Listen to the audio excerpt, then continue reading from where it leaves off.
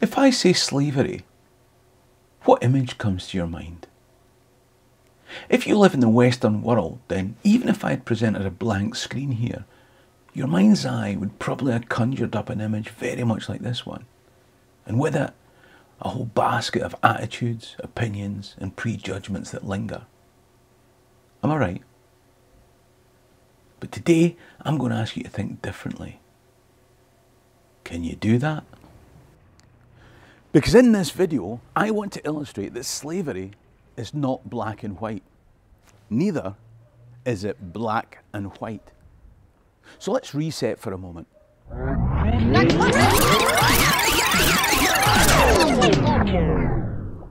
Racial hatred doesn't make sense. There seems to be a group who hate Jewish people and black people. Why both?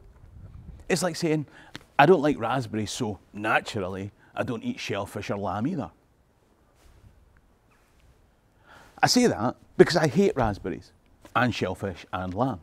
But I don't imagine for a minute that I'm part of a large subset of a Venn diagram. I mean, the Jewish people are probably with me on the shellfish, but probably not the raspberries. Are raspberries kosher?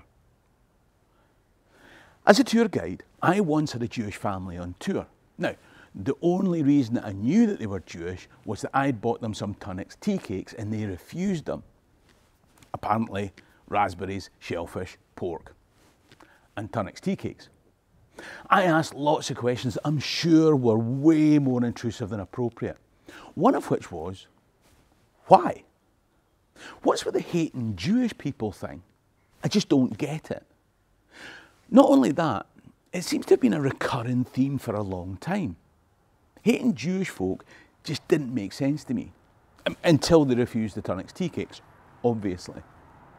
I explained that I understood the racism that a diminishing number of white folks have towards black folks, even in the 21st century. You see, there was a time when it was essential for some white folks to see black people as less than human in order to justify transatlantic slavery. People had to learn racism because financial gain depended on it. So the idea was promulgated until it became ingrained in society. It's why we in the Western world are used to thinking about slavery in the context of race. I don't see the same logic for the Jews. One of the ladies said, but Jews were the original slaves. No, they weren't. It wasn't like Ramesses came to his advisors one day and said, I was walking in the park and I saw these folk. Jews, I think they were called. And it gave me an idea. And I've invented a thing called slavery. And the good news is, it gets our pyramids built faster as well. Slaves already existed.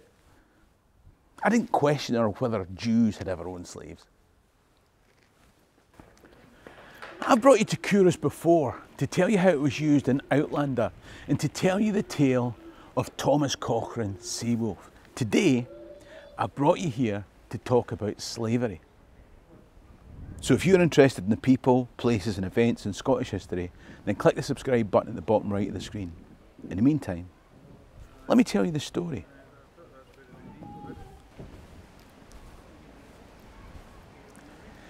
Sir George Bruce built Culross Palace behind me at the turn of the 17th century. His big success was coal mining, and what often went with it, salt pans. Coal was becoming an ever more vital part of the economy. Coal workers were a unique breed. They often worked in families. The husband would go down the mine and hew the coal. His wife would carry the coal to the surface. The kids would probably be involved as well. Spending all that day down a mine as a family brought the social limitations of a solitary career and the stigma of the career choice itself.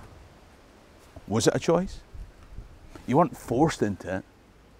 But you didn't get kids saying, Dad, when I grow up, I want to dig coal. That's a good career choice, son, because I'm pretty certain you'll achieve your goal. But owners of a coal mine, they had problems as well. If workers left your mine to go and work for another,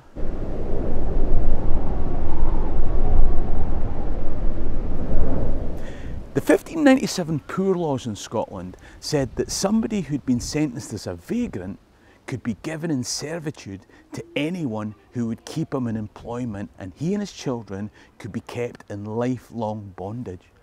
Well, vagrants, yes, serves them right for not having proper jobs, eh?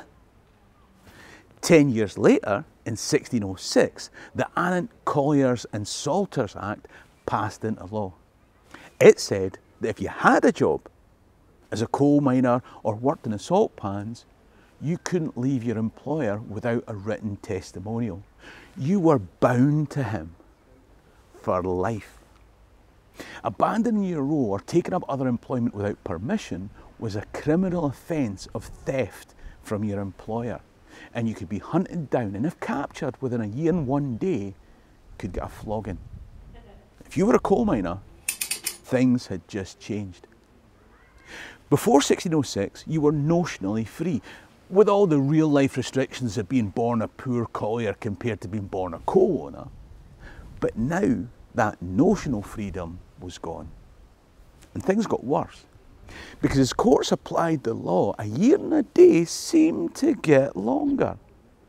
In the case of Wallace of Craigie and William Cunningham of Brown Hill, coal workers who had left Craigie's mine 8 years before were forcibly returned to their owner.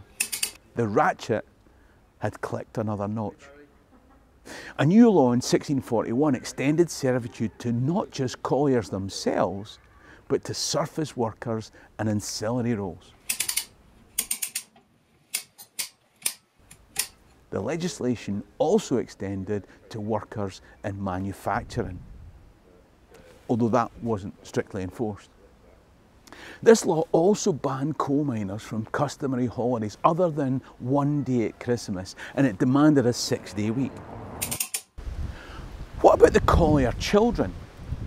The School Establishment Act 1616 required publicly funded, church-supervised schools to be established in every parish in Scotland, but not for the children of coal miners. Slavery would be hereditary. Often, a coal owner would pay a fee to bring somebody into bondage as a coal worker.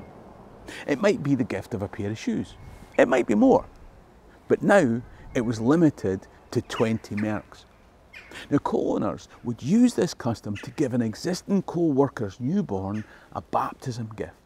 So even as the minister gave the child to God for eternity, the coal owner was saying in life, that child belongs to me. The dad was responsible for paying costs of recovery if one of their children ran away.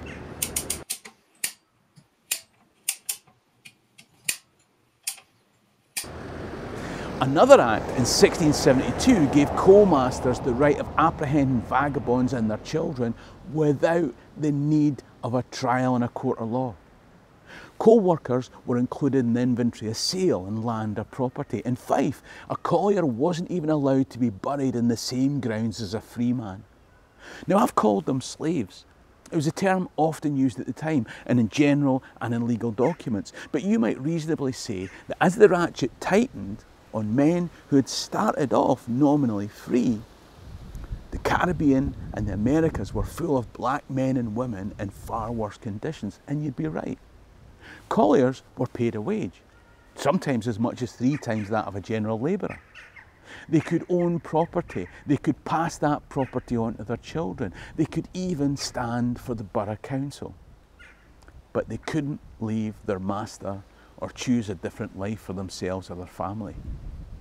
They weren't chattel slaves transported across an ocean, subjected to horrific conditions, punishment, torture or murder.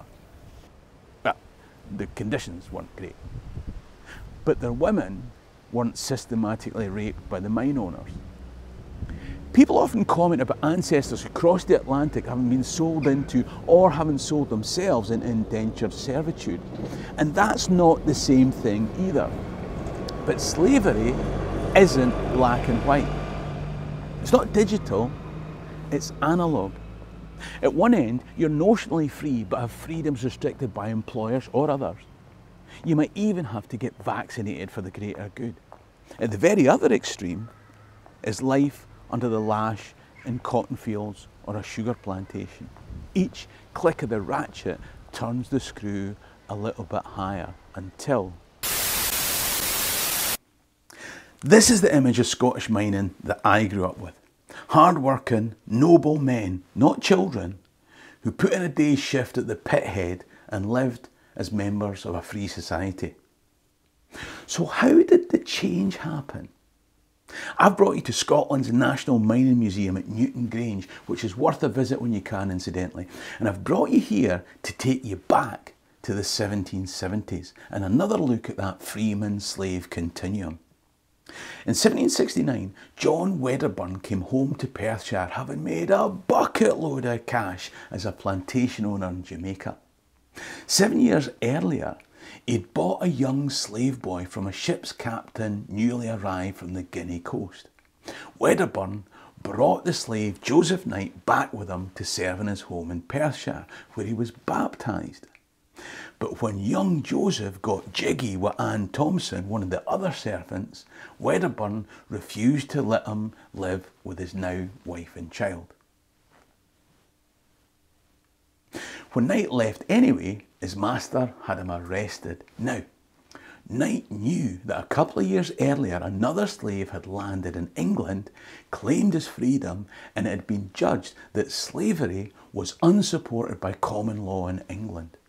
Joseph Knight too won his case in Perthshire, but his master appealed and the case went all the way through the various stages of the Scottish court up to the Court of Session in Edinburgh.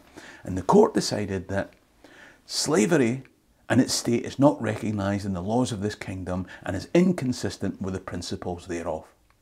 The slave owner's appeal was thrown out by the Court of Session because we sit here to enforce right, not to enforce wrong.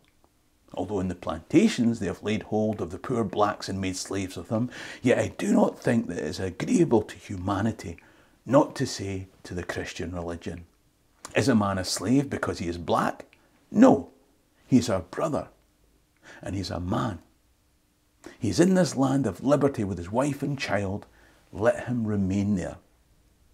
The court thus held that the dominion assumed over this Negro under the law of Jamaica, being unjust, could not be supported in this country to any extent.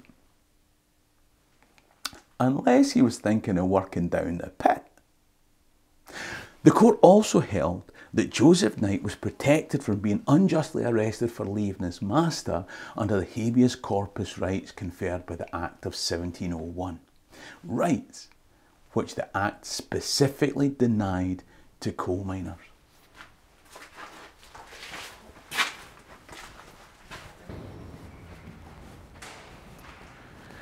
It was while all this was going on that an Emancipation Act for coal miners passed through the Scottish Parliament, so that anyone becoming a coal miner was no longer bound to servitude. But if you were already a coal miner, then depending on your age, you had to wait 3 to 10 years before you were entitled to freedom. These terms could be extended if no replacement was found for you. Oh, and by the way, it wasn't just given to you. You'd have to have the time and wherewithal to take the matter to court. So years after the slave Joseph Knight was freed, many coal miners were not. Plus, the emancipation of miners didn't come because of an outcry for Christian values. It came because coal owners needed to find a way to persuade people to go and work in their mines. As it turns out, higher wages in exchange for serfdom and slavery somehow hadn't worked. The final Parliamentary Act liberating coal miners came in 1799. But let me make 3 quick points. 1. Slavery isn't digital. Coal miners were moved little by little up that increasing slope of slavery as their rights were eroded by each succeeding Act of Parliament. And there's maybe a lesson in that for us all. 2. Men like Joseph Knight may have been higher up that slope, but slavery isn't black and white. If anything, the true colour of slavery is green. And one last point. By the time this was in full swing as a modern working colliery, coal slavery was gone. And I don't remember anybody looking down on people because they were coal miners. So if 250 years after Knight v Wedderburn, you do still look down on people because of their colour, maybe it's time to join the 21st century. I've got a video about slavery in the Scottish Church coming up on screen now. In the meantime, I'm in Dachas can be Lama alive. Cheery and drastic.